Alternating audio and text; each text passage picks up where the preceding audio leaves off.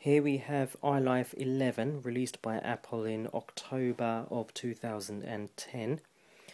iLife 11, a few advancements with some of the software packages such as iPhoto, iMovie and GarageBand. Important note is that iWeb and iDVD have not had any updates. So it's really just these three major applications that we receive in the iLife suite. So I've just taken the plastic off of this, so I'll skip that part obviously. And inside here, if I have it the right way around, there we go, designed by Apple in California. And we open this, there's the iLife DVD, and then within the top section here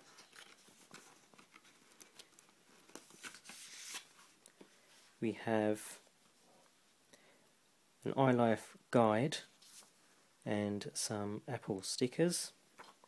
Now the guide basically tells you how to install it, the system requirements, the installation,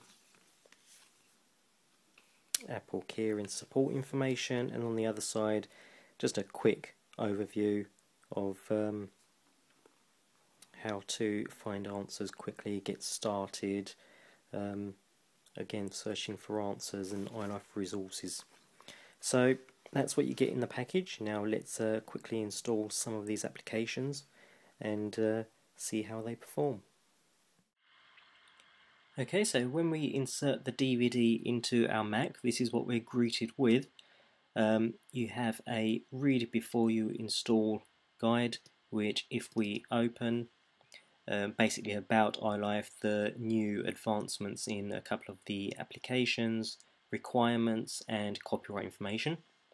So if we just quit that, to install iLife you double click the icon here, and then we go through the introduction, a quick readme, so this is the same as the readme file we just opened, a license which obviously we need to accept, your destination disk, and then your installation type.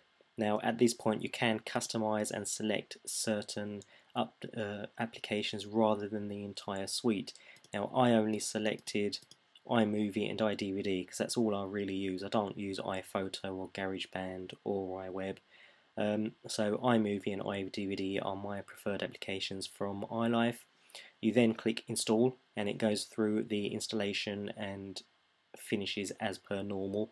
Now I've already installed these a few moments ago, so in the interest of time I'm going to skip the rest of this installation and we'll go ahead and take a look at some of the applications themselves.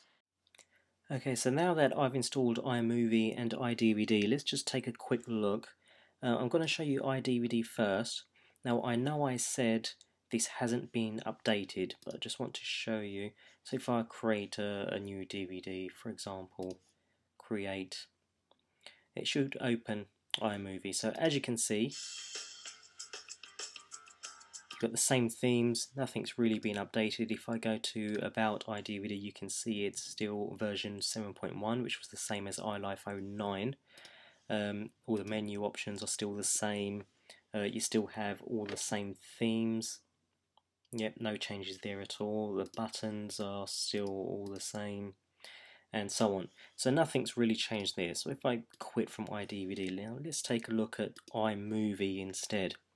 So if we start iMovie, I just want to go up to the preferences first. And nothing has really changed in the preferences that I can recall, but you may wish to import. When you import video, it's always a good tip to import at the full original size.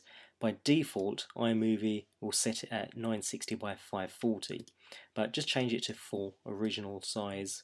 You'll get a little warning at the bottom saying choosing full on this computer may result in degraded video playback, but ignore that.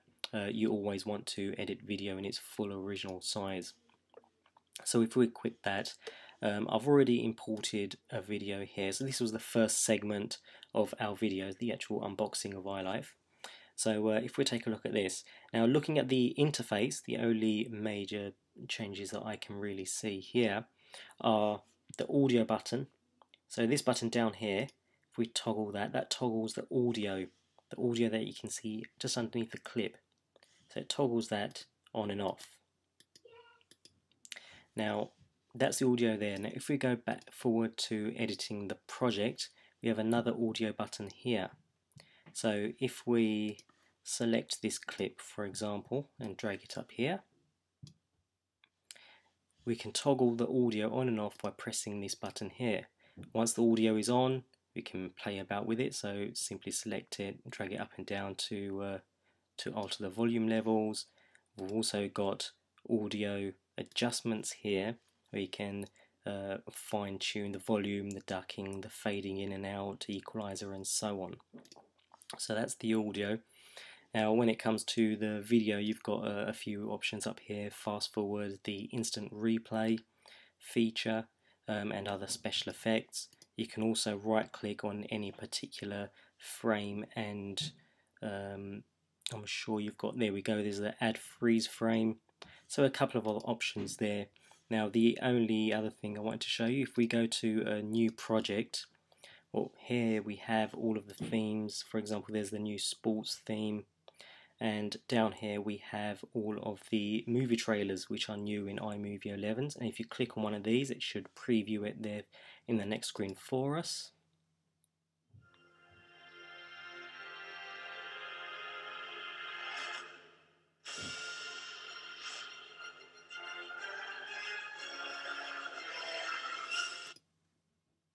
Let's try another one.